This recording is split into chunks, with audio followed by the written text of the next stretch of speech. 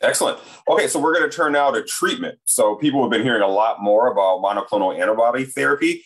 Why is it so limited in Washtenaw County?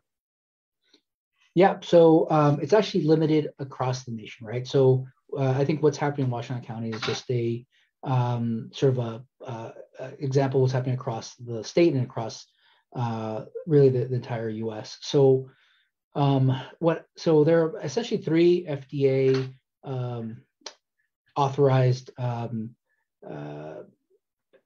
three FDA authorized monoclonal antibody treatments, right? And so those three were all effective against Delta.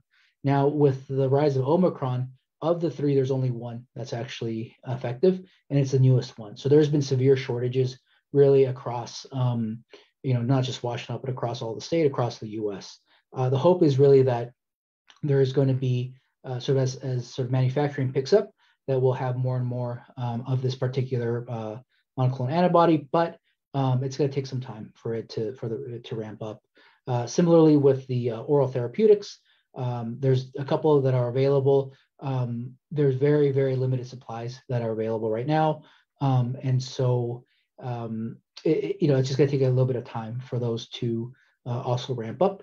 But as I mentioned, if you are at high risk, kind of what I mentioned before, but let me just repeat. So let's say that you are over the age of 75 and not fully vaccinated. You're between the ages of 65 through 74, and with one or more comorbidities such as obesity, diabetes, heart disease, kidney problems with your kidney, or if you have severe or moderate to severe immunocompromised condition over the age of 18, all of those will qualify you for some sort of treatment, right? So if you test positive, call your primary care doctor, talk to them about what is available for you, it